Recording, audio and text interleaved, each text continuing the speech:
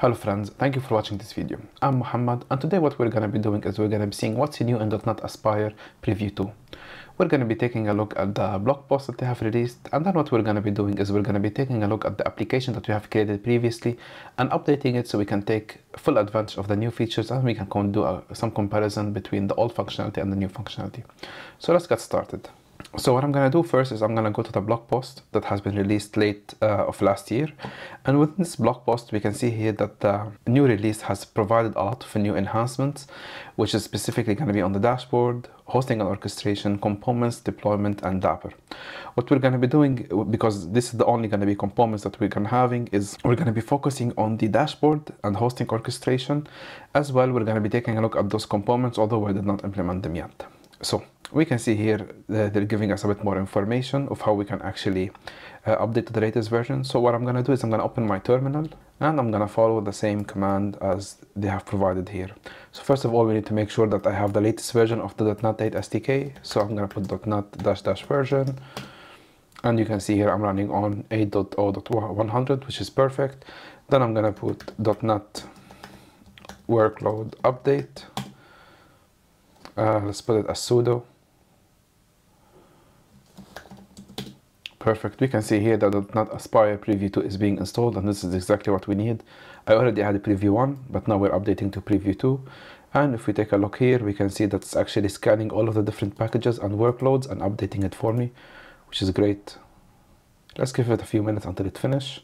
A few moments later. Okay, perfect. We can see here now we got successfully updated to the latest version of .NET Aspire. So now what we're going to be doing is we're going to put .NET workload install Aspire, and let's make this bigger. So just in case it wasn't clear before, the first command that we have done, it was sudo workload update, .NET workload update, and now what we're doing is we need to install Aspire again. So I'm just going to put sudo again. It might say that it has already been installed for Preview 1, but that's okay. This is what they say here in the note. Okay, perfect. Now everything is completed and everything is running. Let us go to my current application. Let me open it up. And before we actually update this application to the latest version, I'm just gonna run it. So I'm just going to put clear, and I'm gonna put .NET run. So now that my application is running on this port, let me just take it. And I'm gonna open it in the web browser here. Perfect. So now inside my web browser, we can see that we have the familiar .NET Aspire dashboard from the previous release. We can see here that we still have our environment variable. We can see all of the logs for our application. We can switch between front end and back end. If I want to actually execute my endpoints, we can see here that I can see my client application running. I can go to drivers. We can see it's actually pulling the information through the API. And all of this configuration is actually being handled by Aspire. The service discovery for my application is being handled from Aspire. I'm not doing any of the work manually here. All I'm doing is, let's go back to the source code. All I'm doing is inside my app host, I'm actually bundling up the projects. I'm basically creating dependencies between each other, and I'm letting Aspire handle all of the configuration between the two. So this is basically what currently exists within version 1. So let's go back to the release and let's see what's new. So here they're telling us how we can update existing application. We're gonna get to this later on, but let us see first the new changes that has been. So we can see here there's a lot of new dashboard updates, and we can see that they combine views for resources and console logs. So let's go to this and let's see how currently it is. So currently inside logs, we can see we have projects, we have containers. Inside the projects here, we have to choose which is the front end and which is the back end. And here basically what they have done is they have combined the resources and the console view, and basically we can filter through them, which is really good. And now it has allowed us to use any resources that we need in order for us to see it. Perfect. Now if we take a look here, we can see it's already been straightforward enough, but maybe they have introduced some new changes.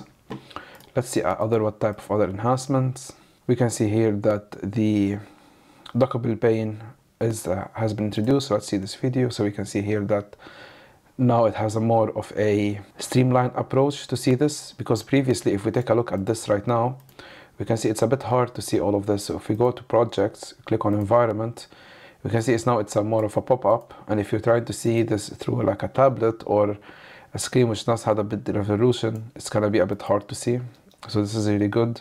And something that I'm really excited for is going to be the structured logs, because currently if we go to logs here and let's say structured, we can see here that within all of these structured logs, if we're going to click on view details, we can see here that there is no way we can actually organize these logs together. But with the new release, we're going to have the category where we can actually categorize all of these logs together, and we'll be able to actually filter the logs based on the category, which is really exciting, and it makes it really easy to actually go through the entire list of logs. So right now we can take a look. There's a lot of logs, and I just ran the application quickly. So I'm just going to put here test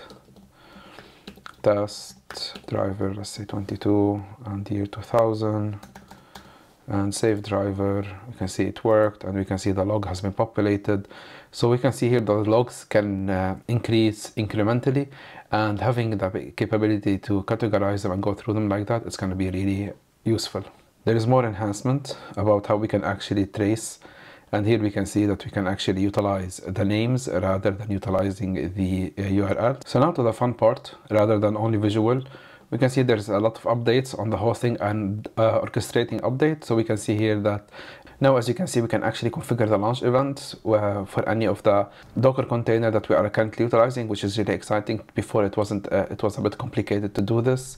Service discovery has been updated as well. So now we can have service discovery between all of the different resources. We can even now add projects, adding path to them, which is a bit more flexible than we currently have. Is basically we have to add them to the solution and refer to them from there. And there's more enhancement regarding the support of new languages like Node.js, and there's new connectors as well for MySQL. As well, there's a lot of new components updates. So these are the main new functionalities that has came into place. Now let's see how we can actually update our current application and to take full advantage of this. So all I'm going to be doing right now to update this, I'm going to go to my solution here, and I'm going to stop this from running. I'm gonna go first to app host, and I'm gonna click on edit CS Proj. And as you can see from CS Proj, I'm using the Aspire here preview 1. So I need to make sure that I'm updating this to the latest one. So I'm gonna go back to my resource, and I'm gonna copy the latest version here. Copy. And I'm gonna update this to utilize preview 2. Perfect. I'm gonna save this, and I'm gonna go to service default as well. Do the same thing, edit CS Proj, go a bit down. Well, that's surprising, it's not here, which is good. But what I need to do also, I need to update all of the packages. So I'm just gonna click on add, and let's see, where is NuGet package manager? Let's see the packages that we have. Okay, so up in telemetry, there's an update to it. All of these needs to be updated, so let's update them. So let's start with this update.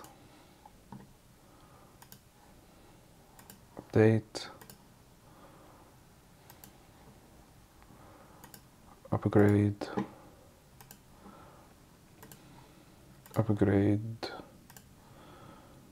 and upgrade. Okay, perfect. So now that has been updated, let's see if there's anything else that we need to do. So we can see everything here is updated. A service discovery extension, let's see if this is the latest one. So I'm just gonna copy this, go to my web browser, and here I'm just gonna type NuGet and put this here, and then we can see where is the NuGet package. This is not what I want. I need the service discovery extension, and we can see here the service discovery has been updated to version preview 2. So let's make sure that we take the latest one. I'm gonna go to versions. I'm just gonna copy this. So now inside my code here, I need to make sure that this is updated to the latest one. Okay, perfect. So now that I have done this, let's see if there's anything else regarding my service default that I missed. Sorry, to my app host. No, that's it. So let us do a quick build. So I'm gonna come here and put .NET build. Perfect, now it's running. I'm gonna put .NET run. We can see it's also running on the same port. So let's go back to my web browser, and I'm gonna come here. We can see it disconnected, so I'm just gonna click on retry, and we can see it already started to work. You can see the entire structure even has changed from the previous menu. And here we can see, first of all, if I click on view, we can see now it's actually taking us directly to the log section, the environment variable is not a pop-up anymore. We can see it's being embedded directly into like a tab. We can open it up and close it. Let's see the metrics. Let's put for backend. We can see similar, almost similar structure. Let's go to traces, and within the traces now we can see that everything is still working. Structured log, this is really important. So we can see here that there's a problem with HTTPS. That's completely fine.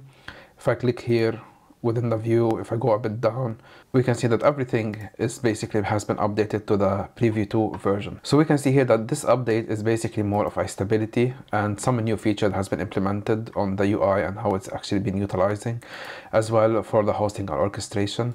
I feel there's gonna be a lot more functionalities being added down the road, but this is a very welcome upgrade, and I highly suggest if you started working with Aspire to go to the latest version and update from there. The only thing which is really now is exciting me, if we go to the connectors, which has been also been updated. Let's go down here.